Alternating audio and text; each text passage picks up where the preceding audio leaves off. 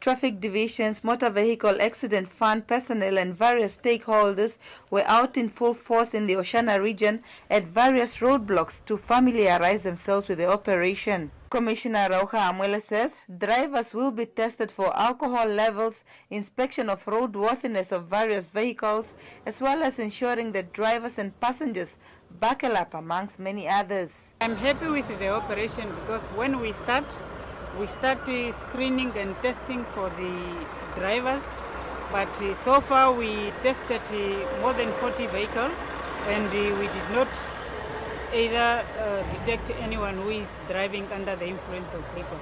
And most of the road users, the drivers and the passengers, they are also cooperate with the law enforcement.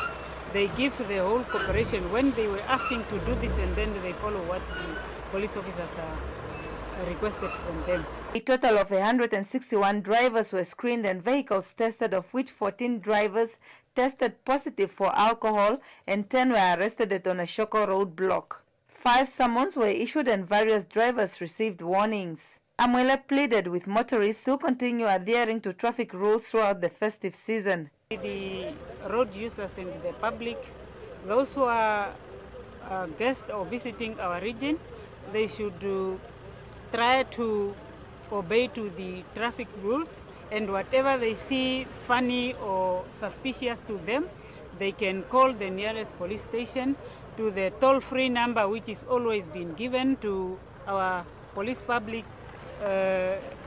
relation officer, and also to the toll number countrywide. They can call that one and then they can share their concern with us so that the police we can take a quick action. The operation that started last night will continue until sometime next year to ensure road users continue to maintain and obey traffic rules in order to avoid deadly road accidents that usually increase during the festive season. There has been a general decrease in road accidents reported during this festive season, and police remain steadfast in ensuring that they promote the safety of the people so that no more lives are lost on the national roads. For NBC News, Ndapanda Shua, Oshakati.